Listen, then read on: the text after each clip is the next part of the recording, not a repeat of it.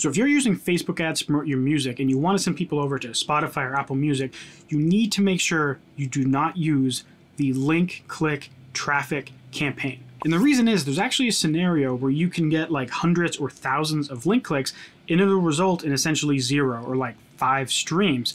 And this all stems back to when I made this video right here where I showed how I promoted my song Neutron, and I used a link click campaign. In my music before that I used link click campaigns, and it all went hunky-dory. Now the thing is, after the fact, when I promoted the song after Neutron, my song You, I made a video showing how my link click campaign completely failed. And from that point on, I started using conversion campaigns, which I've made several videos showing you exactly how to do that. Now, I'm going to link to that at the end of this video, but I want to guide you through and explain exactly why this is the case. Because if you're using link click campaigns and you don't want to get into pixel stuff, you don't want to use conversions, you really need to figure it out and use it, because otherwise you're going to waste a ton of money in the process. So to explain this, I need to tell you how a link click campaign works.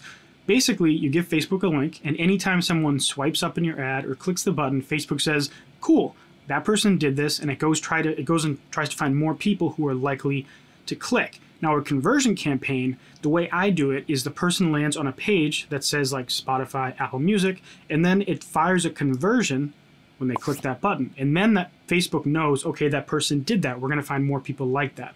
Now, you can imagine that that's a much more high intent action, because someone has to click on the page and then click a button. So you're getting very high qualified people.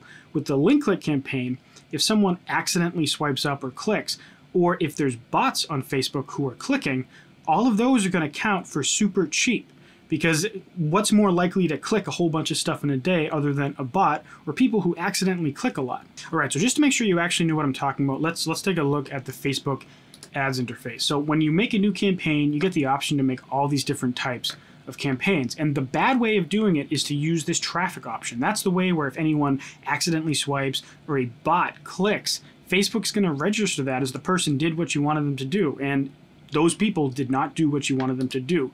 In that case, a conversion campaign, those clicks would not count. And Facebook will learn what types of people are actually doing the action they want. And again, this is the option, the conversion campaign, where someone gets on a landing page like the one I'm showing you on screen right now, and it doesn't count it until they click that button on that landing page. But I want to talk about another huge advantage of using conversion campaigns. So a lot of people don't realize that if you use a link click campaign, Facebook doesn't track those people at all. So you can't retarget any of them. You can't make a lookalike audience off of them. They're gone. They're not in your audience. You can't really do anything with them again. If you use a conversion campaign, the next time you release a song, you can actually say that, okay, every person that ever clicked any of my landing pages and converted, show them the ads for my next song. You can also do something where you say, okay, Facebook, I got like 3,000 people to do my conversion. Go find me millions more who are like that. And that's what the lookalike campaign is. You can't do either of those things if you're using a link click campaign. So please stop using the traffic option for all of those advantages. And as I promised, here's the video where I show the current way that I do this using conversions that has all those perks such as retargeting, making lookalike audiences, and not getting a bunch of bots and accidental clickers trying to click your song. Thank you very much for watching, and I'll see you in the next video. Bye.